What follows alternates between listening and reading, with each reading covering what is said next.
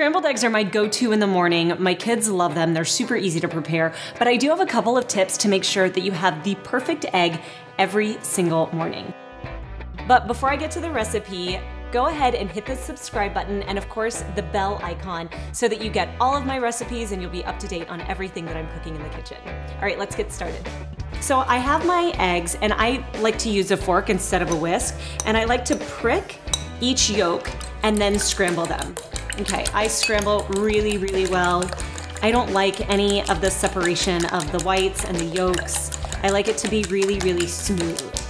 In restaurants, sometimes they'll take this and put it through a sieve.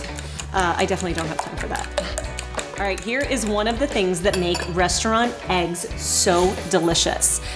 A splash of heavy cream, okay? I know, it seems indulgent, but it is so much better. All right, so let's talk about the pan real quick. I am using a non-stick small omelet pan. This is about, I think it's about an 8-inch pan, but it's specifically an omelet pan, and what I like about it is, in addition to it being non-stick, so my eggs are not gonna like stick to the bottom, it's the perfect size to make really nice thick eggs. So whether it's an omelet or a scramble, they turn out really well. I buy mine at the restaurant supply store. They have one in every major city, and they're really cheap. They're like 20 bucks. You don't have to spend a ton of money to get a really good non-stick omelet pan. So that's my little secret tip. I got a couple for my wedding and they were beautiful, but they were really expensive. They were all clad, and I ruined the Teflon and I literally had to just throw it away, which felt like money down the drain. So this one for 20 bucks, I don't feel that guilty if at some point I have to replace it. Okay, so I'm putting a pretty generous knob of butter. Now let's go ahead and do 2. Okay, that is another really important key. I don't use oil when I'm cooking eggs because the richness of the butter is perfect balance with the eggs. So, and just swirl it around, get the bottom nice and coated. You wanna make sure that your heat is not too high. So if it starts to bubble like that, turn it down just a hair.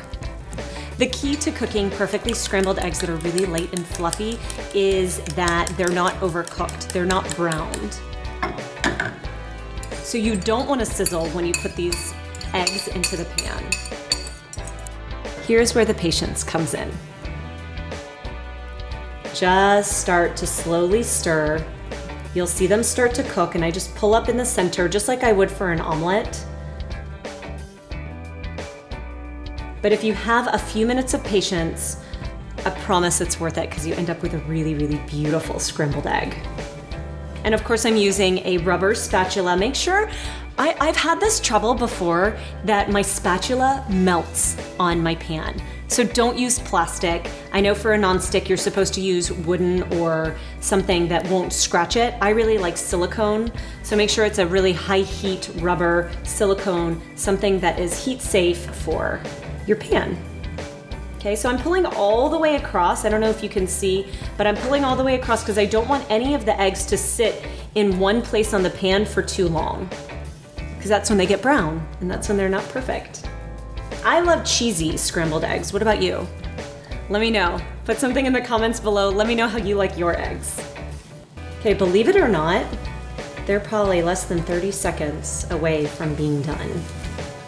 If you're adding cheese, I recommend doing it at the very end because again, you don't want the cheese to get too crusty and kind of caramely. Okay, that's it. Do you see? It's starting to sizzle a little bit. So that means I'm gonna turn it off. They're gonna keep cooking.